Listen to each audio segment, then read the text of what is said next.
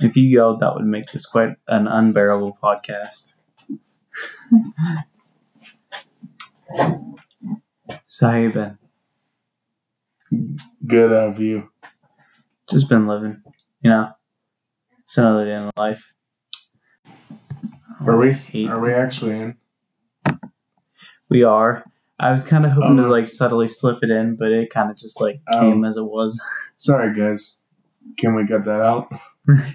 We can if we want to, but if we don't, then I'm just gonna leave it in. I think it's kind of nice, actually. The gremlin is not here with us. The gremlin? Who's that? I'm just kidding. I actually have to bleep that out because he doesn't want his name on the YouTube channel at all. That's Mr. Overload. Get to the glycinator. I'm just kidding. But this is my real voice. Yeah, second time in, I think it was. Yeah. I was to say, it's been kind of good bit. Yeah. It's been a while since we've done a podcast. It's all of our work schedules have made it kind of tough to actually get together and actually make a podcast. Me and Mark, we live together, but for some reason this is the first time we've actually had the idea to do a one-on-one podcast, just me and him. And I mean, this YouTube channel is more than just me and him. Me and Overload, we actually kind of have a balance between the both of us. We want to do more gaming videos and stuff. Me and Mark did the last one, but hopefully scheduling and stuff allows us to do more of the gaming with Overload. I want to include everybody. It just gets kind of tough sometimes. I don't ever want to do YouTube for a money standpoint. Remember what I said, that it's all about, if we get that many views, I would just love to see a lot of people just come in as community, kind of like other YouTube channels, and just have fun. Yeah. Some accidentally dropped in the background. Don't worry about that. Yeah, I'm a sponsor. I think me and you both work I would say blue collar jobs. You work more than me and get up earlier than me, that's for sure. Half an hour earlier, but I wouldn't say it's it's not a world changing difference. What do you do for work? Yeah, I build small parts. It's a company. It's called. They pay me. Start off. I wouldn't go that far. I wouldn't say your wage on I just want to make sure this doesn't fall off. I wouldn't state your wages and stuff. That's a bit personal. I mean, it teaches me new skills, and all I could describe it is there's just different kind of categories in that position for manufacturing. That's all I can say. What do you do? I quit my job as a calibration technician, and I moved on to working back in the machine shop as a manual / CNC machinist, where I, on one hand, I run a lathe. If any of you have ever seen a manual lathe, it's just straight up manual labor. I love it. That's what I live for, is working with my hands and getting my hands dirty and actually putting in the work. And CNC lathe is a little bit more not hands-on, where you program the machine and you kind of let the machine do its thing. You have to switch the tools out and stuff because there are certain tools that cut certain things, and it's no matter what, you have to pay attention to the machine and still do your part in the job, but it's still a job nonetheless.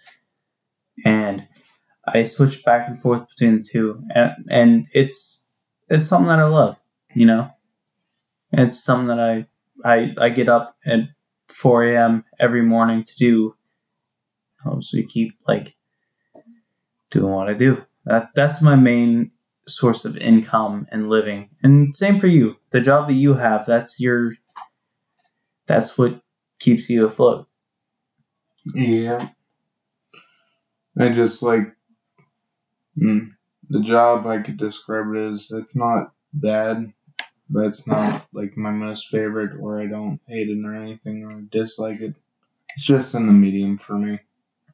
Yeah. I don't think jobs are necessarily supposed to be something that you like. To me, a job isn't something that you love or hate. It's kind of like, to be happy with what you do, it has to be like the perfect amount of in between, you know? For your like forever job, I think that's where it has to end up, is the perfect amount of, like, I guess it's just like in between being happy and finding out what makes the family work. I don't have a family yet. Like, well, I mean, I have a mother and a father and a brother. The brother's the podcast with us. But like, eventually someday down the road, I want to have children. I want to have a wife. And I want to have a house and a stable income and like the standard American dream, I guess, kind of ideals, Yeah. Speaking of having a girlfriend, I do have one. I won't say her name, but I'll give anyone advice. For people that don't have one, I'm sorry to hear that, but just keep on keeping on. It's from a song. But the most important thing is, I won't go into my life of that, but we're almost together for 2 years, and I never knew a lot about love in the first place. I always got rejected, which sucked, but for anybody, if you feel like you're gonna give up, which is what happened, she just came to me, and my advice is just, no matter how hard it gets, just find the right person and tell them how you see the qualities that most people don't have these days, that I do. Yeah. I think speaking one-on-one is definitely a very personal experience. It's one that kind of needs to be learned. I know I learned it a very specific kind of way.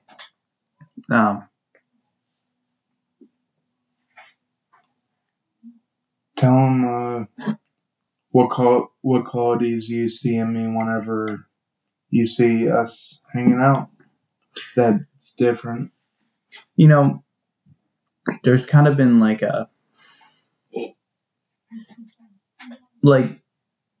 from the school that I grew up in, there's kind of been like a growing up and in school and stuff, there's been like, it's been kind of that difficulty of making friends and stuff and just kind of fitting in. It's never been necessarily easy, but like, I don't know. I think I kind of found my little niche just to make it, like to be me. It's never easy. And like me and Overload, which you guys don't know his real name, but me and him have been friends since the 8th grade. It's actually kind of a funny story because I actually don't think I've ever mentioned it at any point throughout our YouTube channel history. I know it hasn't been this long or that long, but I'll give you kind of a little bit of like insight on it. So me and Overload have been friends since I think it's been the 8th or 9th grade. And he had moved here from we live in Pittsburgh, so it's about 2.5 hours away from where we are. So I remember walking through the halls, and our school is kind of specific. Like, there's no middle school. You have like elementary school and high school, and there's no in between. Like you go in elementary school, it's kindergarten through 6th grade, and then for high school, it's 7th through 12th. So I'm pretty sure a lot of schools are like, they have a middle school in between that you actually go to in between elementary and high school. So we went to just elementary and high school. That was pretty much it. That's the way it was described whenever we were in school. And would you say that's the same? I would. Since we are brothers, since we don't have to hide our identities anymore, we did go to the same school. We're 3 years apart. You giving the whole backstory? Now, this is what I gotta say about school. I got lucky with the last cursive, and I didn't learn home ec, but I wish I didn't get rid of it. No specific target, but go ahead. No, I remember where I was going to left off, or where I left off. Sorry, I've had a few drinks tonight. So, 8th grade, I would still say is so high school kind of starts off like 7th grade. You're really like thrown right into it. Like being the big kid on top in elementary school is being a 6th grader. Whenever you get like thrown into 7th grade and you're immediately into like high school, you're at the very bottom of the totem pole. And like whenever you're at the very bottom, you kind of have nobody except who you're thrown in there with. And if you don't have a small friend group like I had, and I'm pretty sure like you have had, Mark. I really didn't have many grades or many friends until 6th grade. I mean, my friend, doesn't matter if I say his name or not. I'm going to say if it's super important, we can just edit it out. It don't matter.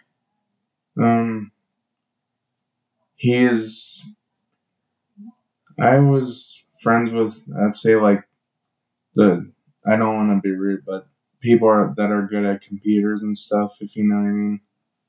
Like, I feel like nerds is a little bit too much. It doesn't matter. But whenever I was in 7th, I got lost. I was so confused. It was like a maze, and then a couple grades later, I got to do helping hands, and then that's whenever I went to Austin's lunch group, if you remember that. Yeah. Yeah, I was going to say lunch is where I really kind of found myself. Like, and being with you was definitely a big old help. Like, so Overload, he came to our school, I think, whenever he was in the 8th grade, and I was in the 7th grade. Mark, you were still in elementary school before he even came. I think you came to the high school whenever I was in I think it was in 9th grade. I think that's whenever you came. We're 3 years apart. So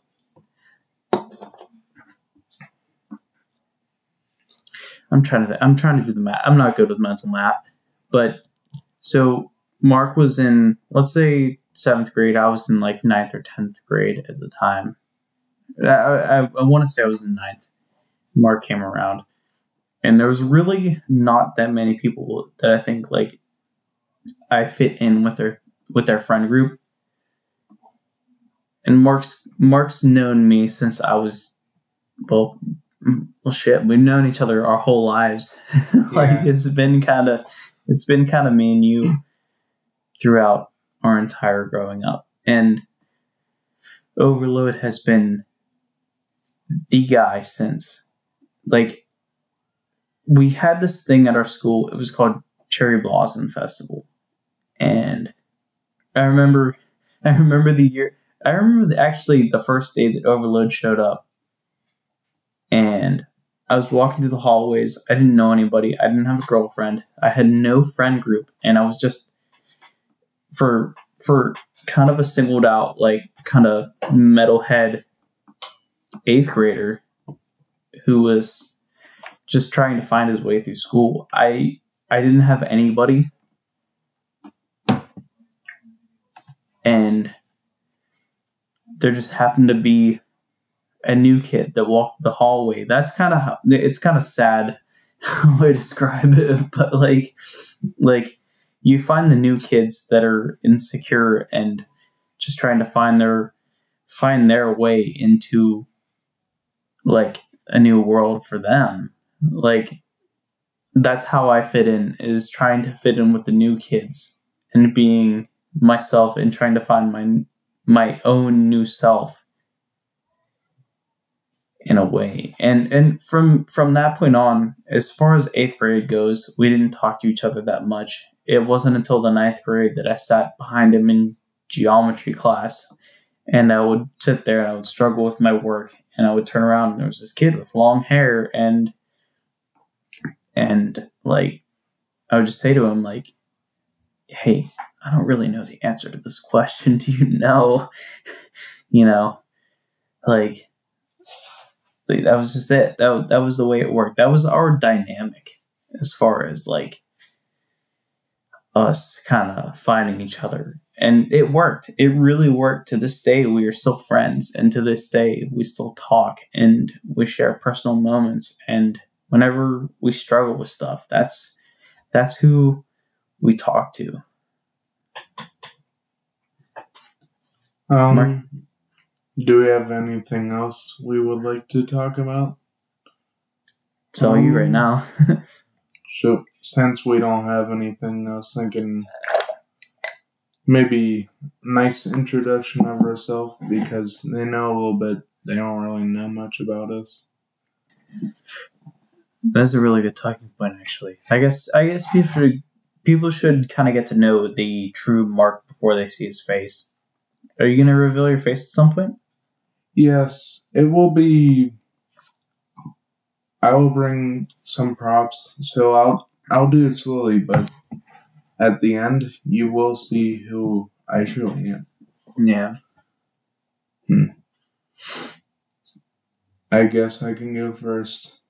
How many introductions should we go into? As many as you want. Talk. So, I might not look like it, but I am the tallest one for, I don't know how, but I look like I'm the oldest. It'll be crazy once they see who we... They won't think that we're brothers. But, yeah, I was the one who was... Since we talked about school, I try my hardest. If I had to cheat to get through, it didn't matter. I finally worked up my ways through straight A's in 12th grade, finally. Became prom king and all that. Got the best answer. It was great.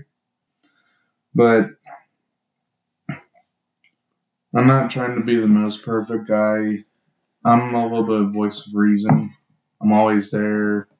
I got his back. Yeah.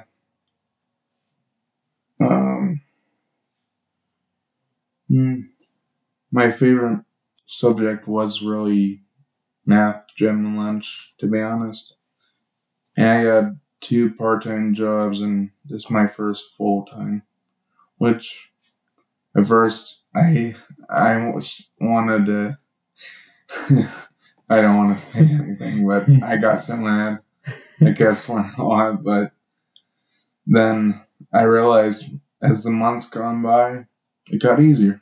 I just kept doing them, and I have something that the doctors have to check always, I'm talking about and stuff like that, which I'm limited to protein, which sucks. Yeah. It used to take a lot of mess, and to be honest, I'm trying to lose weight, but it's like, it's hard whenever you can't have much protein and you don't get full. And I lifted a lot just because I was motivated back then. I almost made 2,000 pounds, and so you almost made it to like the 1,000-pound club, right? I was 110 pounds off. I was 890 pounds in. Yeah. But I didn't have many friends, like I said. Reading, I don't mind it. It's just my mind's in work mode a lot. And yeah, I look like my dad more of. I would say those of you guys who have been listening to the podcast you'll never see our dad or our mom or anything, but like, I think once you guys see Mark's face reveal, you'll see the drastic difference between us two.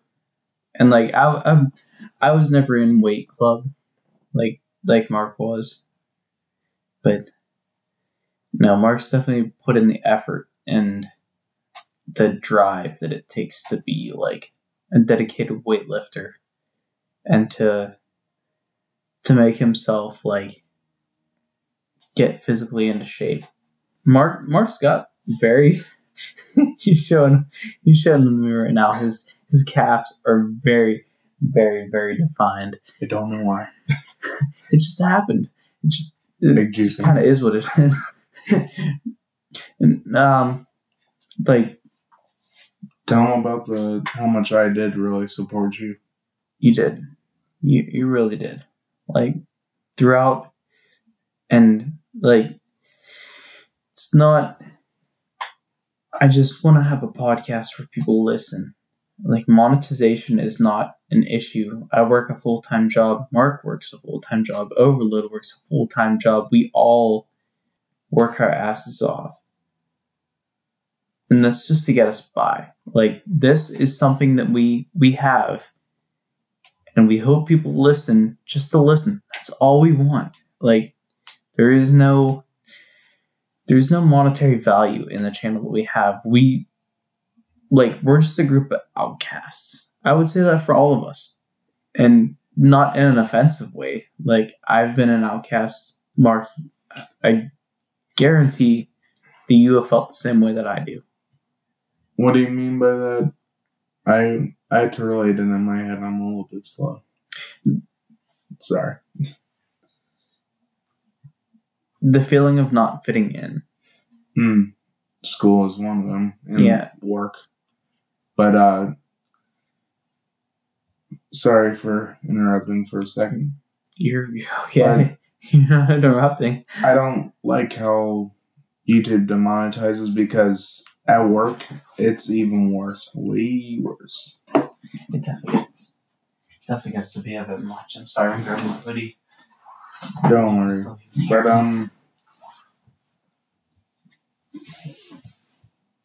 like, I helped you in situations where you've been emotional drunk. I've been there for a long time. We used to have fun whenever skate park and stuff. That was fun. That would actually be a good point to talk about. I'm thinking about it. Any skateboarders? Skateboarding and like emotional support and help and stuff. Little story hour. I came home from the bar one night, and all the bars in our small little town are, keep in mind, there's only two little bars that are in our town. There used to be 3, but one shut down. And I came home from the one, and I was a literal fucking mess.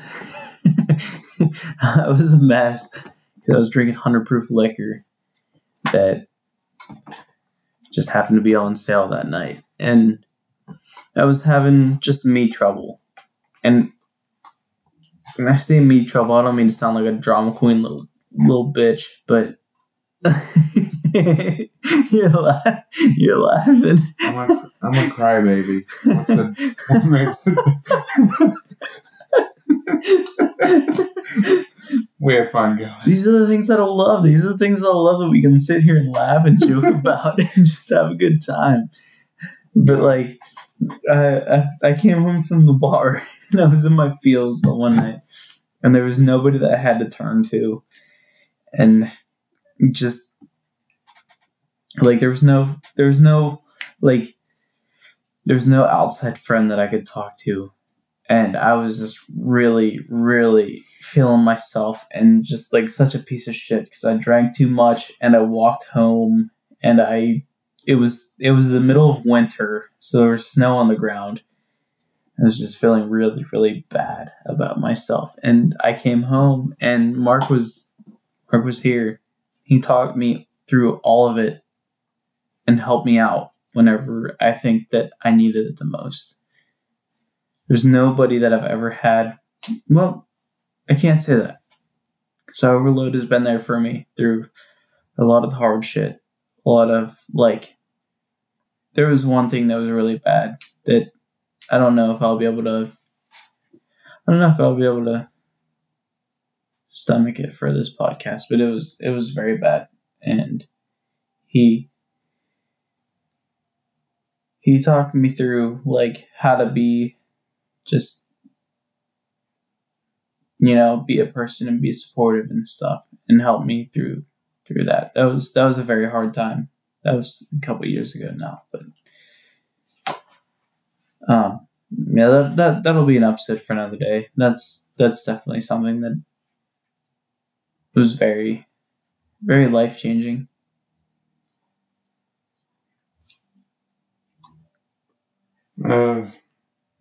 For me, my memory isn't the best, nor does my brain work the most, more differently than people. Not in a bad way, but I have some called seizures, which you probably heard of, which it's very sad for me, but I really don't remember a lot of them, but one at the Cherry Blossom Festival. It was a scary experience because, can I describe it? How it felt, if anybody doesn't know about one. For me, I remember it felt like my neck literally felt like it stopped working, and it was crazy. And Austin was there, and you could say the rest if you want. That was definitely kind of that was the scariest day of my life. I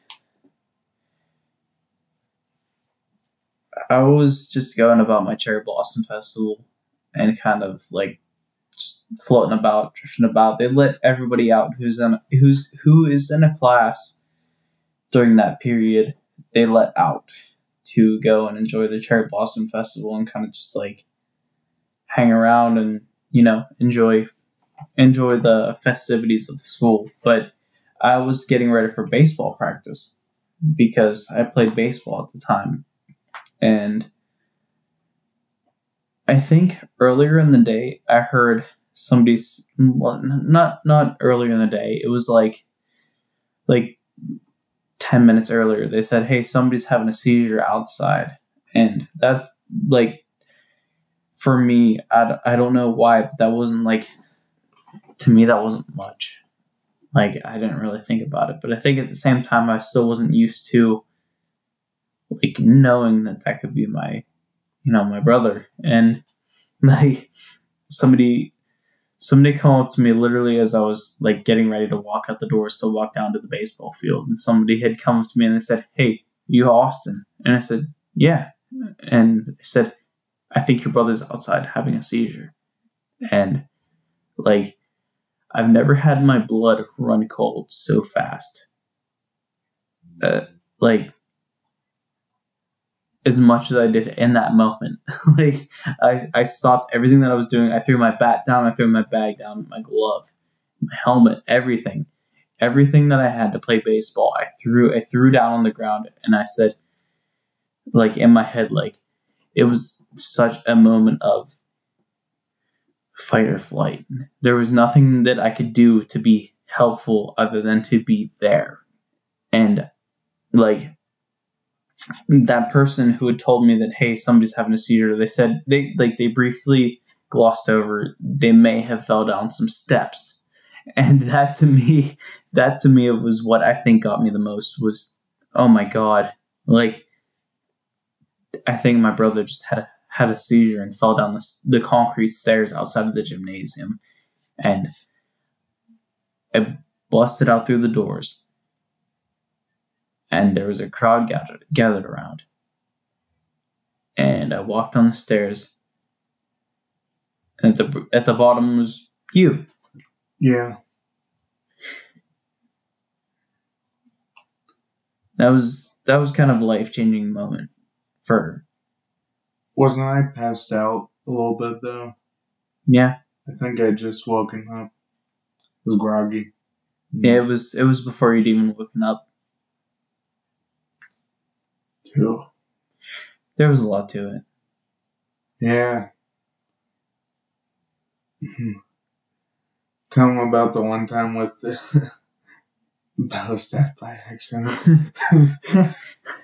That was a crazy moment. So I've been in the woodworking ever since I was kind of a young kid, I guess. And I had watching Teenage Mutant Ninja Turtles as a kid. There was a Donatello phase that I had where I really liked like bow staffs, and I was also into woodworking as a kid.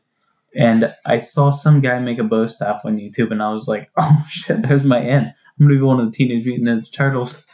And so I had all the hand tools and everything to make this bow staff, and everything to stain it exactly the way I wanted it to, and clear coat it and make it look fucking perfect.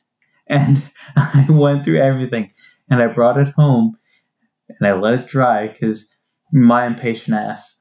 As soon as it started to get tacky with the clear coat and shit, I was like, I'm taking this home.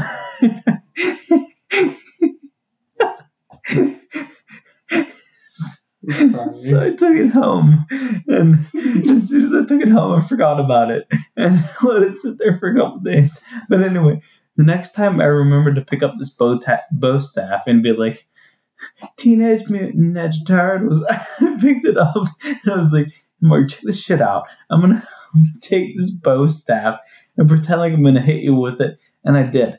I did hit him with it. 100% on accident, right in between the eyebrows. And I heard the most terrifying sound that I think you can hear as a young kid. And all I heard was, as soon as I went boom with the bow staff, I hit him with the butt end of it. And that was the scariest part of it. And I felt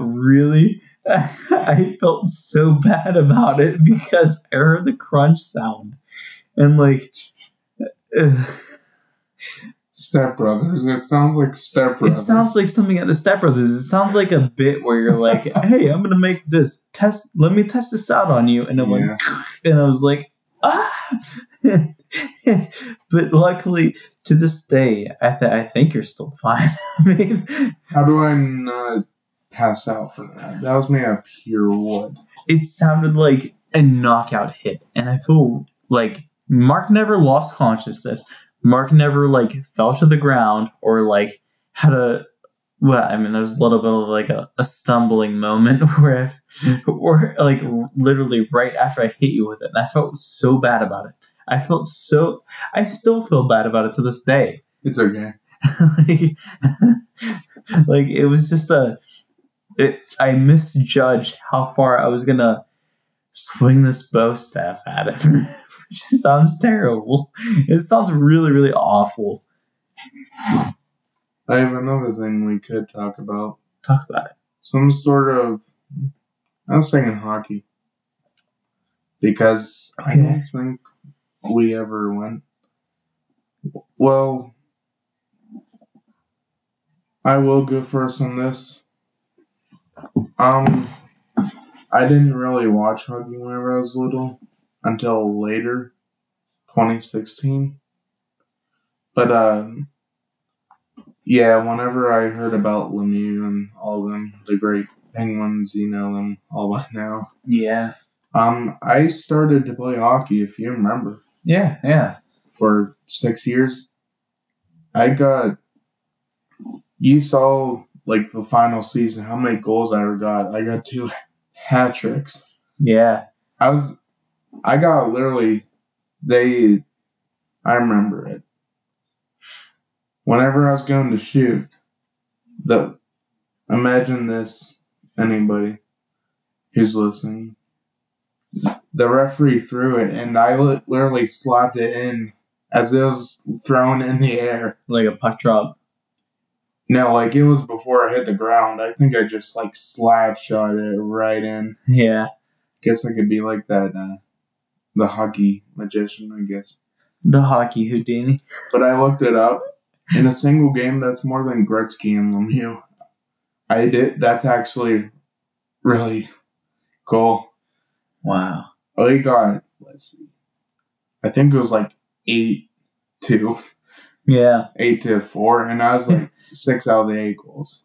I was like, yeah, I got my goal. And it was fun. I did the more ice skating of us. But I was called the Big Z. The Big Zamboni. For the reason. Austin did rollerblading more of. He knew more moves. I was gonna say, I never really did like the ice hockey. Did more of like the inline, like pickup game hockey. But I got a funny story. He was going down Grandma Evelyn's driveway and then boom. This is a nasty story. Oh yeah. You don't have to tell it. Hopefully no one's grossed out. Sorry. No, I can tell it if you want to, but it doesn't matter. I just hopefully give your perspective. I want to hear your perspective on it, except I don't think I've ever heard it before. For what? For me going on the driveway. Oh, you want me to give you my feedback on it? Yeah. Tell me what you saw, because it had to have been nasty. You remember, don't you? Coming down really fast. I remember it 100%. It looked like someone skydived and really just mislanded, or like. You know how cars, like the car drifts? Yeah. That's what it looks like. I was just on the side of our grandma's house. Just say her driveway kind of wraps around her house. So we had a long, like, narrow kind of runway strip of asphalt or like blacktop or something. So, and it was really smooth, especially. So, do you want me to go into my part, or do you want to tell you the rest of your part? If you have anything else left to tell. I will try to think of something, but I don't remember too much of that day, but that's really all I remember. I don't remember what it was for. Go ahead. All right, so my grandparents' driveway goes from the very front of their house, and they have like an old like coal miner kind of like cookie cutter style house. Like houses in Pennsylvania, you'll go along strips of road where you'll see like cookie cutter houses. One of the characteristics of a coal miner house, I think, is that it was long. Like it's a long kind of house. It's very like narrow. So you don't have that wide of rooms. It could be a 2-story house, but every room in the house would be kind of narrow. And it would make up for the narrowness and length of the house. So like this house probably had like 40, 45 feet of driveway, and it was a smooth asphalt driveway. So I started at the very front of the house, and it was kind of like it was definitely a downhill slant for the driveway. And I started from the top, and I was feeling real confident. And I made it down to where it kind of made the horseshoe kind of loop at the very end. And I wiped out on my inline hockey skates. And I wasn't wearing a shirt that day. Pennsylvania summers get pretty hot. So I did not feel like wearing a shirt that day. And we were pretty young. So we were still in school at the time. It was summer break. My mother and my father were at work. Yours too. I was going to say, we both have the same biological parents. I was going to say, our parents were both at work, so we were going to our grandparents' house to stay. So that's the whole reason why we were there. And I went down the driveway on my inline skates, and I was going fast. I was going really, really fast.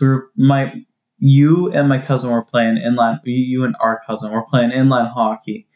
And you guys had a goalie net down at the bottom, and I can just imagine it from your perspective. You see me flying down the driveway, go, whoa, whoa, whoa, and my skates went out from underneath me towards the very end, and I slid on this hot summer's day asphalt. Like I was not wearing a shirt, and once I hit the ground, there was no stopping me. I kept going. And my rib cage on the side of my body, my rib cage slid across this hot, like, part of my language. There's no other way to describe it, but it's hot fucking asphalt for probably like 5 or 6 feet. Yeah, speaking of painful, I'm known for falling down the stairs for crying out loud. That's a good story to tell. That's a pretty good one, actually. Man, I will tell that. If you could see it, I will show it on the podcast if they don't mind. But I still have the scar from the surgery. Yeah. Where all my whole growth plate was broken. Remember, although all my bones were pushed out of place, you see my thumb go like. Yeah. Oh, yeah. It was the nastiest thing. That's a night to never forget. I'm going to pause this real quick. Time to take a break never hurts. You know? It's the worst thing to stay on your phone too long. Yeah. I'm guilty, but that makes me fall asleep sometimes. Yeah. I can't tell you how many times I've, like, sitting there and just, or laying in bed, I think is the proper setting, where I just, like, lay in bed and look at my phone until I fall asleep. It just makes me feel really, like, just terrible the next morning. Yeah. What else do you want to talk about? I was going to say, for anybody that's actually watching this, like, I guess you kind of already understand it. We switched to video. We decided to put the camera up and actually take a video of us. At least for this episode. Just, it's kind of last minute, I understand. Spice it up. Yeah, we decided to spice it up last minute, just kind of give you guys something to look at. If you have a lot of... Sorry. Go ahead. If you have a lot of free time like me, I have spent so much time on YouTube that I know a lot of the ways that they do it. You know what I mean? YouTube kind of like... YouTube has hit a certain point. Yep. Mm-hmm. Like, whenever I get home from work, after working in a machine shop for 10.5 hours each day, and I get home, and all I want to do is sit there and just watch videos and, like, dull my mind out even more. And it doesn't matter what it is. It doesn't matter what I come home to find on YouTube. Like, I can come home and just sit there and just literally, like, just watch anything. Anything to take my mind off of the day. That's whenever I think it gets bad.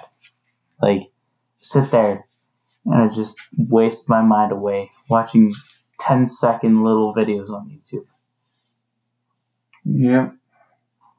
I don't know how many hours I do actually spend, but I watch a lot of movies to try to get off of YouTube more. Like, Western.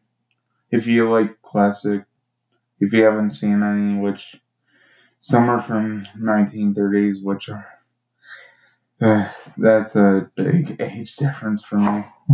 Oh, go ahead. I'm gonna say the first 1930s movie that I think I've ever seen. I watched with you today, and it was definitely a big difference between the movies that are out nowadays. Definitely a big production difference.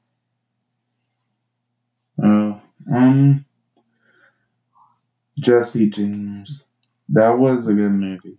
Jesse James. If you can find it, go check it out. But I just randomly found it on the channel, Western Channel. I can't remember what number it was.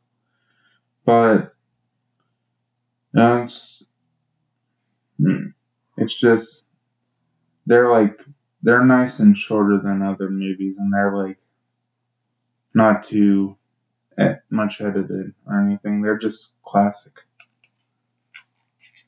But what? It was definitely a different style of movie compared to what's out nowadays. Back then, the differences I seen was on a poster. It says if you caught this bandit or whatever, in Western times you got $25,000, but it's no big deal these days. That's what I see in difference. You say $25,000 would be different compared to back then. I think $25,000 nowadays is chump change compared to back in the old Western 1800s days. That's what the rich people would say. I'm just kidding. Anyone can say that. They can eat and make easily over that much anyways. Don't really understand what just happened. It was kind of weird. Yeah.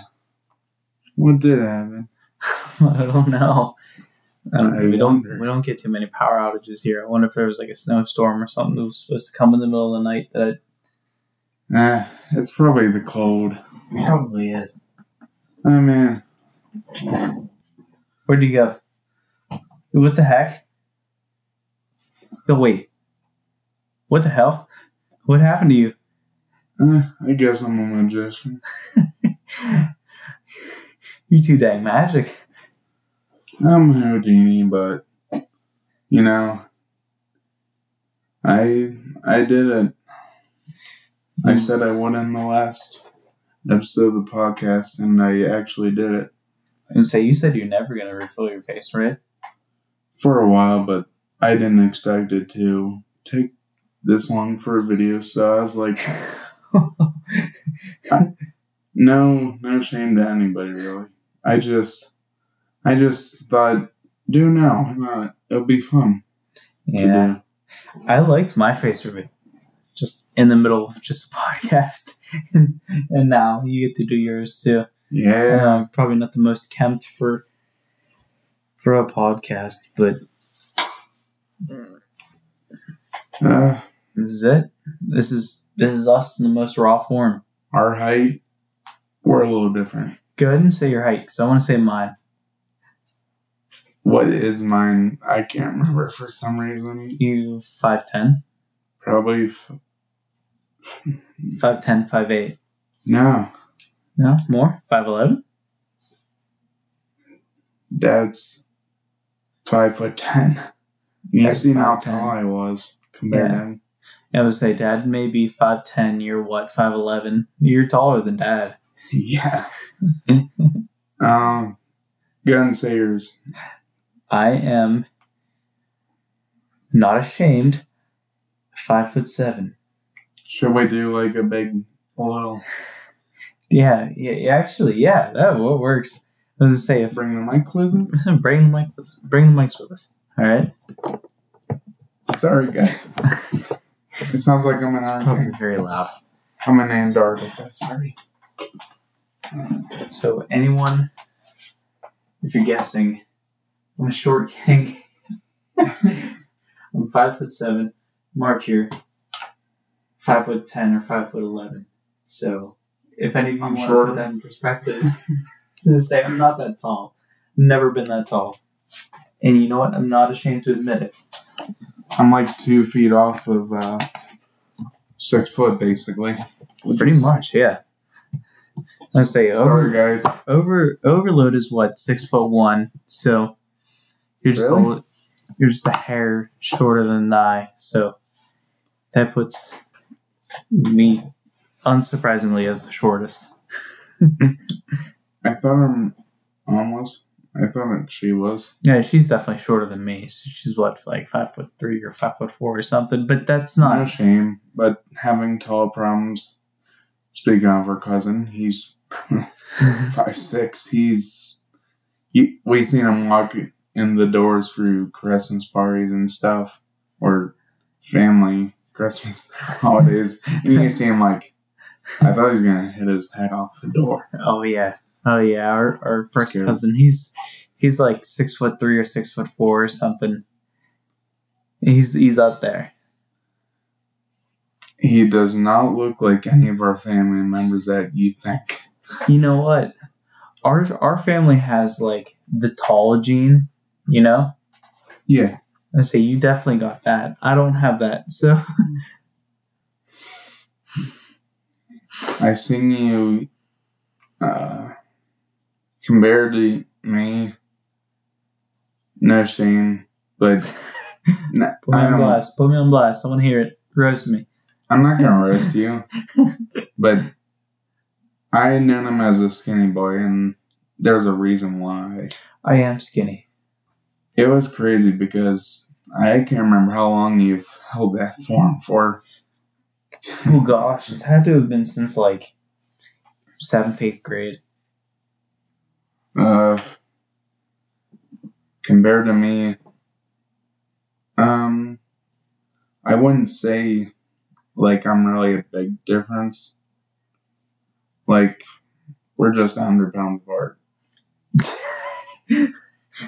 Not a big difference, but just 100 pounds apart. That's it. That's all. Let me tell them about a fact I looked up. This is true, but I don't know how they found this out. Apparently, adult humans weight of how much water they have in their stomach is about 100 pounds. Really? Yes. I'm not joking. Look it up later. I will look that up later. I did not know that. Do you want me to look it up now? If you want to. I mean, I'm saying, how much do you weigh? You're mostly muscle. Like, so no shame in saying it. Like, you see me tell them about how big my salads get. So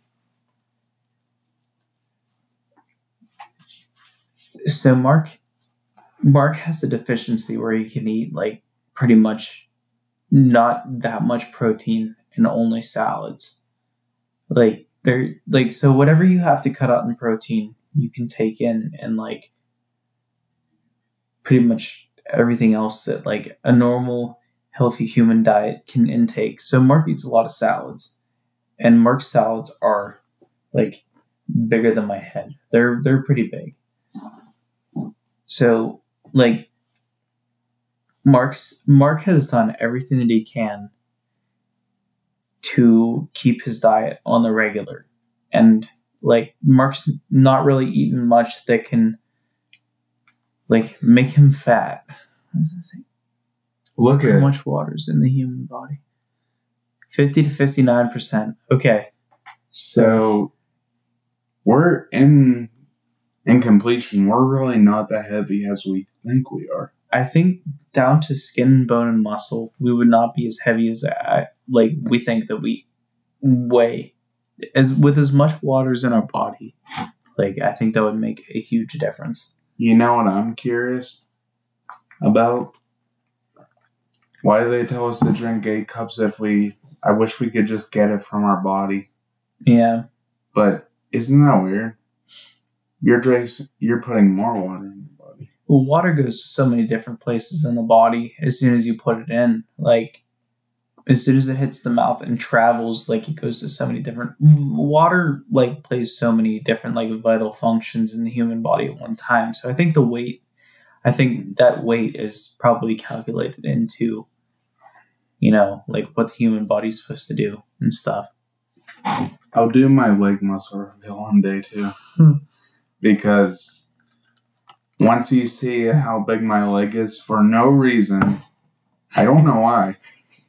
Like, I think I was just big like that in the legs. We should do a weightlifting reveal one day to reveal how much we can lift for like deadlift, bench press, squats. Can I tell mine? What? Yeah, it was tough.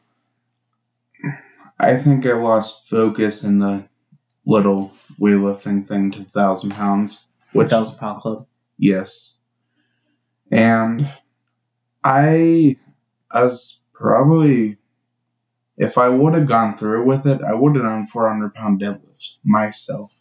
I had a belt, which it was tough. I could barely do it. My weakest was bench press. I thought I said press. Bench press. And then squats. 315, 300 or something. So, yeah. I would say you got me beat. Oh, yeah. And the leg press is amazing. 610 pounds. This is actually something really worth talking about. I would get concerned with how much you would leg press at the gym, just because of how many weights I would see stacked on each side. Like, it freaked me out because of how much. And you would sit there and you would get in the leg press machine and you go and just like push it back up like it was nothing. Like, that would blow my mind with how much you could leg press. And like, I give you so much credit because I could never do the same. And even with deadlifts, you deadlifted so much and you squatted so much, and I pulled my hamstring trying to squat how much you've squatted before. Like, it's a huge difference. I'll give you my perspective. That was the hardest workout I have ever done. And like actual, say if you did like squats, that would probably like bend the bar itself. I've seen the videos of people bending the bar with like the weights on the sides as far as like deadlifts or squats go and stuff. And even deadlifts. Have you ever seen the videos of the people who do deadlifts where they lift up their knees, or to their knees, up to the waist, up to the chest, and then they go all the way up to like above their heads? I've never been able to do that ever. Neither. But at the same time, I think the gym that we have access to doesn't necessarily allow that. We work out at a very small town gym. I gotta give credit to the gym a little bit though. Yeah. They had a decent amount of lifting, in my opinion. Mm-hmm. I think they have the balance of everything, in my opinion. Yeah. Worth going down there for weightlifting. I think my deadlift max, which I'm ashamed to say that I've never really tried to beat it, was the deadlift. Or my deadlift maximum was 250 pounds. There's a video of it. I still have it actually. Like I set my phone up on a different piece of weightlifting equipment, and I took a video of me deadlifting 210 pounds. Like that was my deadlift max, but I never really tried to push myself harder. I think I could eventually work my way up to it. It's just, I'm a kind of a frail, lean body. Cardio has always been my thing. You know what sucks about the gym? I give credit to them. They have good treadmills for upstairs. They have a fantastic cardio setup. But the thing that I wish I could do with the deadlifting bars, they don't really have much room you could do or put it on. Yeah, they're the gym that we would go to. Well, I still go to it currently. Mark doesn't go there anymore, but I'm sure it's a matter of time before he starts going back down. But there's the way it's set up is kind of weird because they have they have 2 floors. The upstairs is all 100% cardio, the top level, and then downstairs they have all the weightlifting equipment that you can imagine packed into one, like, kind of relatively tiny room. For being a gym, it's a very tiny room. And, like, anything you ever really try to do, like, as far as weightlifting goes, like deadlifts or bench press or even free weights, like, without the barbell, you're kind of cramped no matter where you go in there.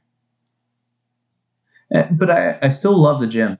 I really do, especially that one because of, like, it's 24 hours, and whenever I go there, I don't feel like really, I guess, like, I don't know. It's got that small town kind of feel to it.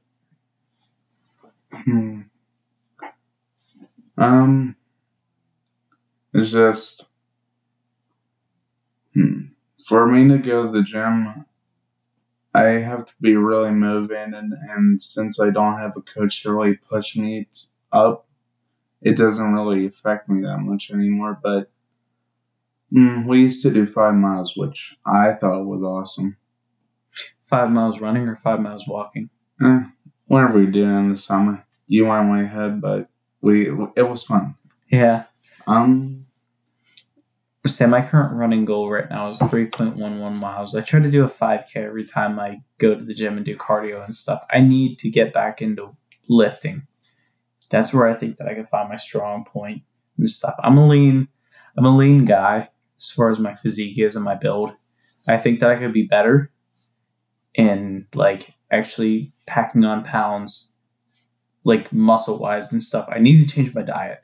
My diet is terrible. Like, between the carbohydrates and the sugars and everything that I take in, like, during my shift at work, like, the temptation just gets too strong to just sit there and, like, walk all the way over to the vending machine and pick out, like, 2 bags of Doritos or, like, candy or something. They never put healthy snacks in the freaking vending machine, so it gets kind of tempting. Although I could pre-plan ahead and stuff, and maybe that's what I'll start doing, is actually, like, finding healthy alternatives to take in for breakfast in the morning at 5:30. Can I give people advice? Go ahead. What I do is I don't really get a snack at work. I wait until I get home. But in the morning,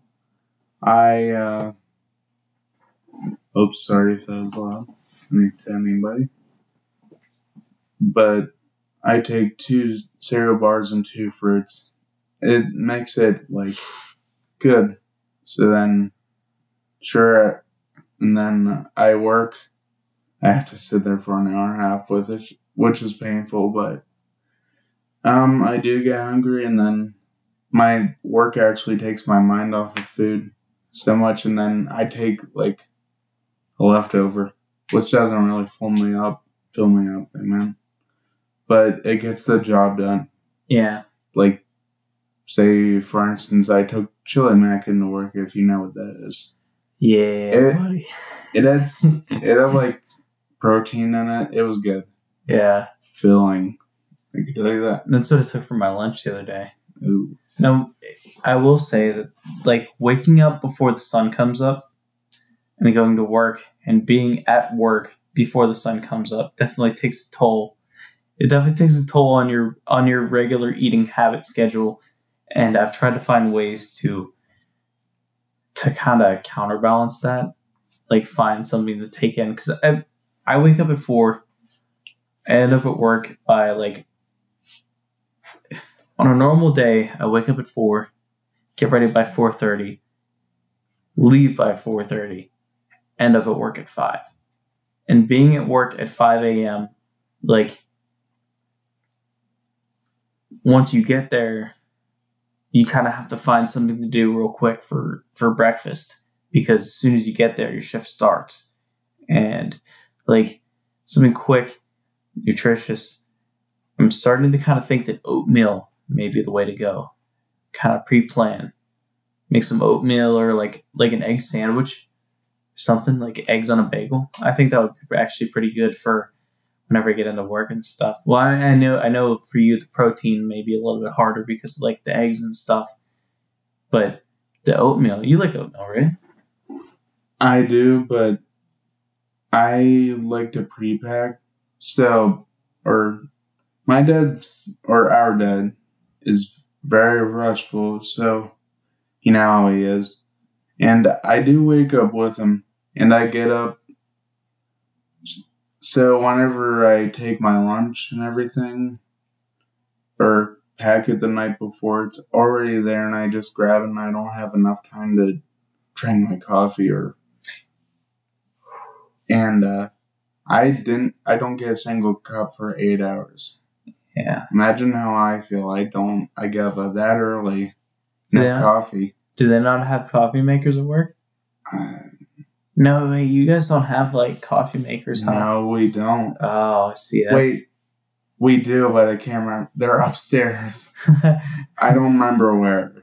I was going to say, our coffee maker is, like, right in the shop.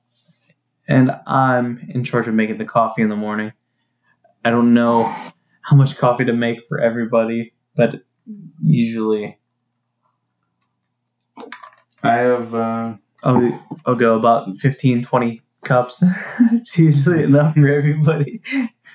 In a shop of like 8 to 9 guys, I feel like that's the appropriate amount, because I know I personally can drink more than one.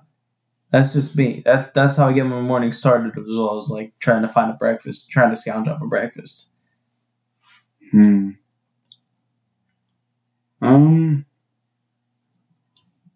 Let's see. I like to take an yogurt. That's pretty good. I know you can't have like milk or anything. Yeah. But yeah, he can't have milk really. It's that stupid goddamn allergy. I don't have allergies, but I'm kind of in the same boat. I guess I've never really addressed that on this podcast. Or, like I've been allergic to cow's milk ever since the day I was born. And the only way that I found out is after my mom got done with bottle feeding me. I tried cow's milk for the first time. And in my crib, like my mom just happened to walk in at the perfect time to see me as an infant broken out in hives. And they took me to the doctors and stuff. And that's when they very first found out that I was allergic to cow's milk. Because, like, after I got done breastfeeding and stuff, they found out. And I would say you with the protein kind of deficiency and stuff. Like, you can't take in a certain amount of protein in one day. Like that, I don't know when they found that out. Like if that was like right after you were born or not. So, like it definitely takes a toll on the diet and stuff. It sucks. I can only have 6 wings. Yeah. 10 people, that ain't nothing. People eat like 24. I wish I could eat like a champ. I can't. Yeah. Let's see. The doctors tell me that I do need to lose weight, but like Austin said, it is completely hard for me. Yeah. Like, you see me eat so much fruits and vegetables and not gets wasted. You live on a pretty, like, fibrous diet, like, with a lot of, like, fruits and vegetables and stuff. And, like, in the end, I don't think that it's your way of living and, like, the habit and stuff. But, like, the weight that you put on, I just think that it's not necessarily genetic, but like it just kind of happens, and you don't do you don't do anything necessarily to put the weight on. You exercise and stuff, and you get out there and you'll throw the baseball with me, you'll throw the football and stuff, and you'll walk with me, walk the dogs and stuff. But like, I just don't know where it comes from. You know what I wonder? Since I eat that much, I was farther away from since I was I eat. It's not like we have chips all the time or sweets. Yeah. So I don't get that completely. Yeah. That's a question that will be unanswered until some point, maybe in life, they'll make a food pill. Yeah. Speaking of, you said earlier that I get outside a lot and throw a baseball. Yeah.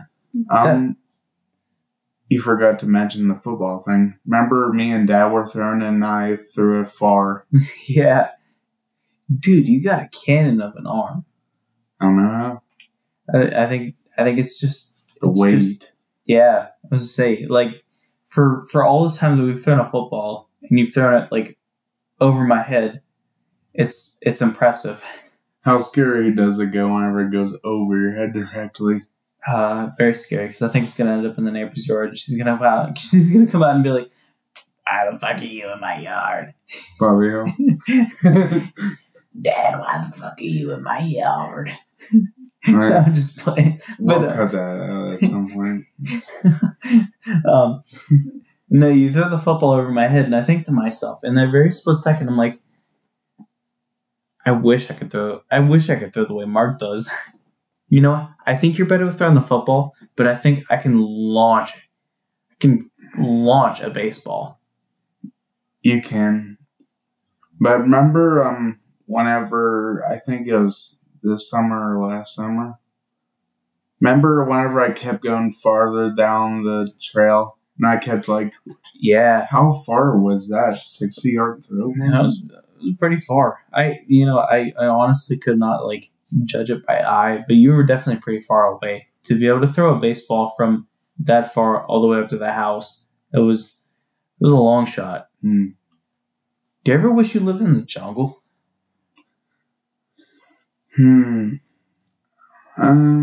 Kind of.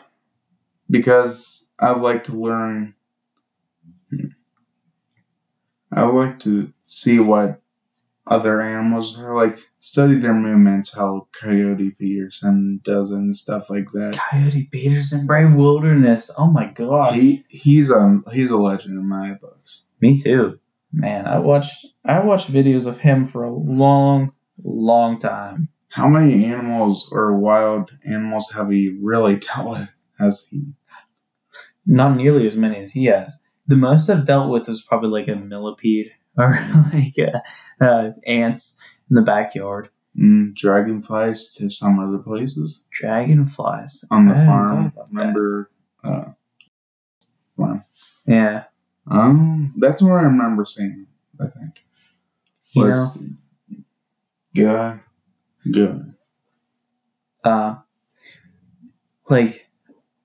I mean, he travels.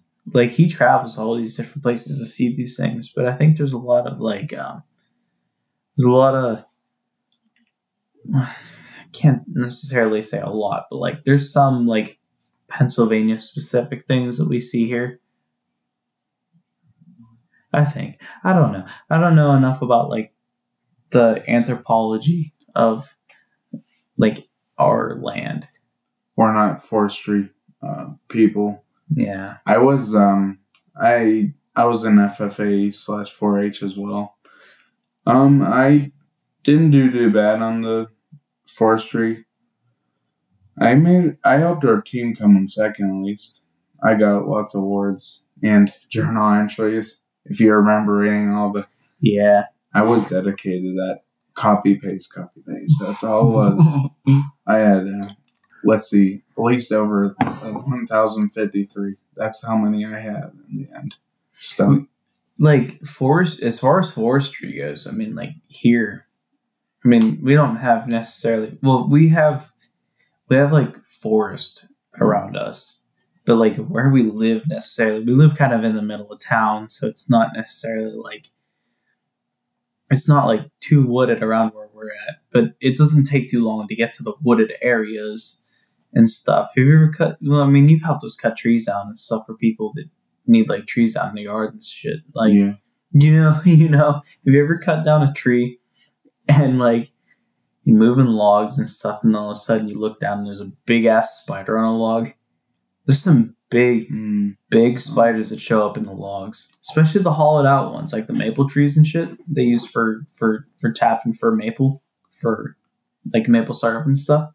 I got one final topic. We haven't said anything about this. We both are firemen. It's true. Um, Yeah, we both are firemen.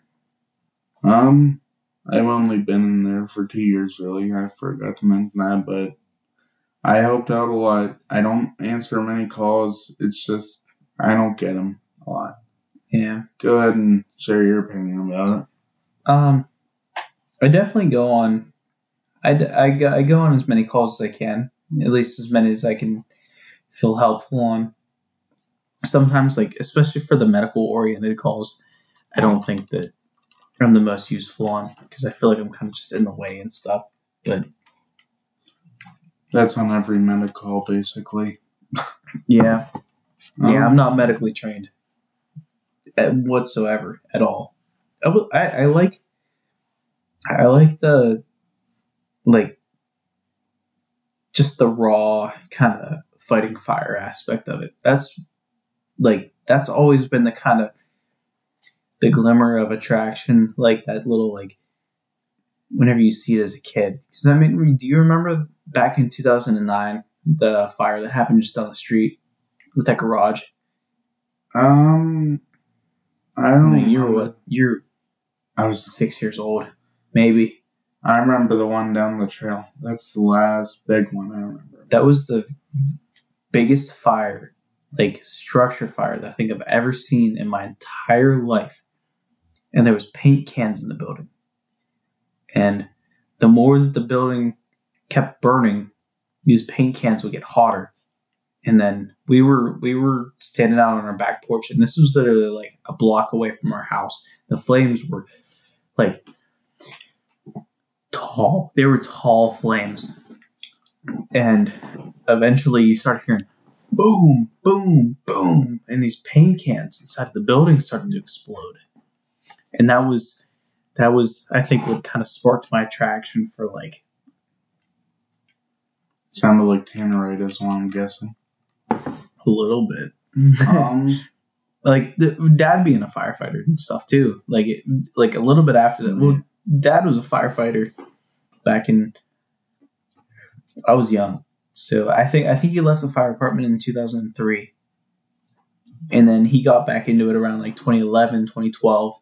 So, yeah. And then he got back into it like around 2011, 2012. So I was around 11 or 12 years old at the time whenever he got back into it. And I remember, like, on my Saturdays, I would spend them down at the fire department with my father, with our father. I got a video idea. It's not really the best thing. Would you agree to do if we went to a nice spicy market, try some peppers and review them, because you know me for heat. Spicy food. We should talk about that just for a little bit, even. Say how much, or I'll tell them how much I love hot stuff. Yeah, I'm a daredevil. I want to continue on the fire department stuff before we get into that. Sorry. Like, so Dad's been always kind of a role model to me, and I'm pretty sure you as well. Like, no doubt about that. Dad, like, our dad kind of created like the big strong man provider, the household role model that we have had growing up and stuff. Like going outside, splitting logs for fires and stuff. Like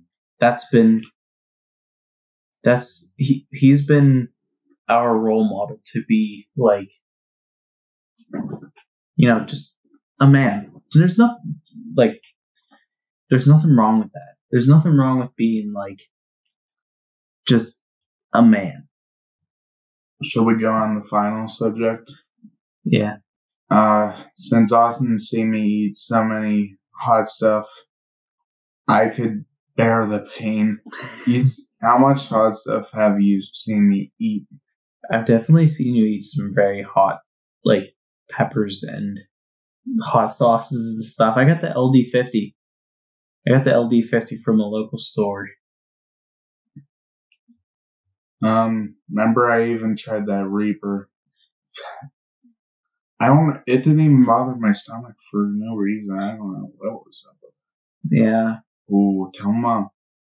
The final thing that goes with it is our garden. I used to grow it. I think it was like 3 or 2 years. The banana peppers. Oh, they were called the Inferno. Inferno banana peppers. Remember how I acted on that day that I ate one? Yeah. I was jumping up and down. I was. I like to think that I have a high spice tolerance and stuff. That's what we should do to end this podcast episode. We should eat spicy hot peppers. I'll do it. Right now? I'll do it right now. Okay. We have those peppers. We have the habaneros. Okay. Habaneros as hot as we can go because that's all we have. Oh, look, if you hear this, I'm calling you out. It's habanero time, and I'm ready, mother. Hold them up. So we're talking about spice tolerance challenge. I guess we're gonna find out who the true spice king is between us. That's how. Nobody drink any water. We're gonna do no water challenge. All right. Sleeping water. All right. Listen. So terms and conditions is we kind of said which one of us has the higher spice tolerance, and I guarantee you I'm gonna take one article of clothing off during this. So, are you ready? Yeah. 3, 2, 1.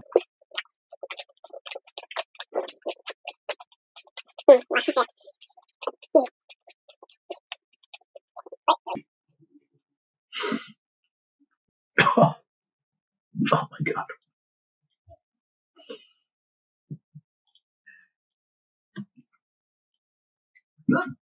Oh yeah. Oh my god, that's hot. That is damn. Oh. That is a hot pepper.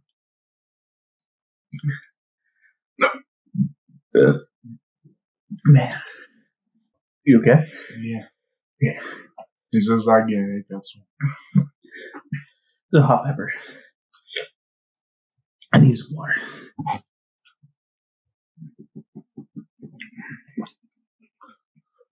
So the challenge ended? Yeah, you won.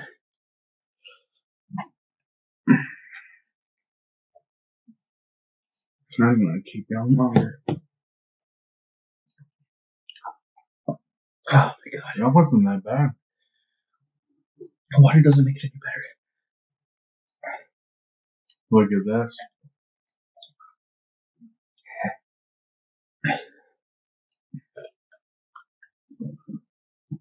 I got my feelings. I think he accidentally got more than me.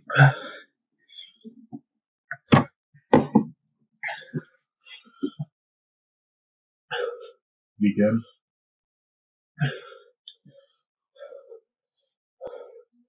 We have almond milk.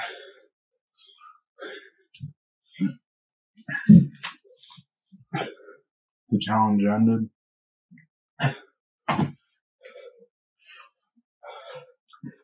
Breathe.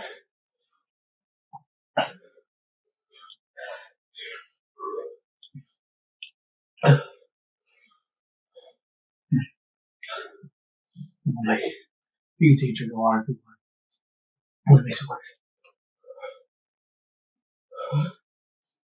You need to. Oh my god. You need tissue? No, yeah, actually. There you go.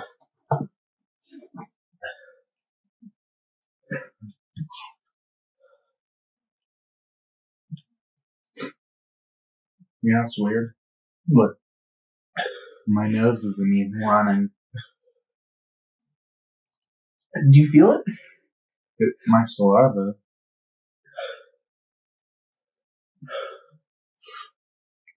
There's something that's primitive.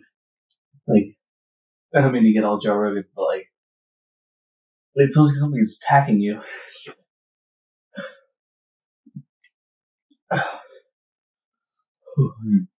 You get cold chills when I'm hot, and it's indescribable. The kind of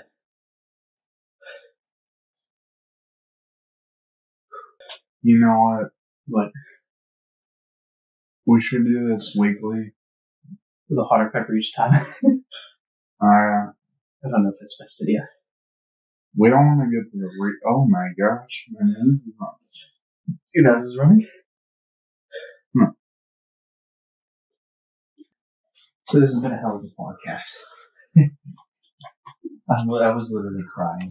I don't know if you guys can see it, but like the red in my eyes, I was crying. Yeah. What a hell of a face reveal. Mm-hmm. I would say that this has been a pretty eventful podcast so far. We've done a lot. We've talked pretty personal. We've touched over a bunch of pretty, I would say, specific topics. We plan to do more gaming. Whoever watches, I hope you enjoy the gaming videos. We try our hardest on them. Again, me who edits them. I am a full-time worker, Mark, who gladly did his face reveal by this point. Mark and Overload, they come into the videos and stuff, and they help out with the gaming reviews, or not reviews, but like the gameplay videos. Big shout out to them. They definitely help out a lot.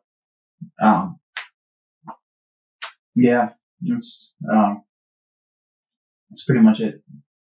So, if you guys like this, make sure to leave a like, subscribe if you feel out of the kindness of your heart, and we'll see you guys in the next one. Thanks.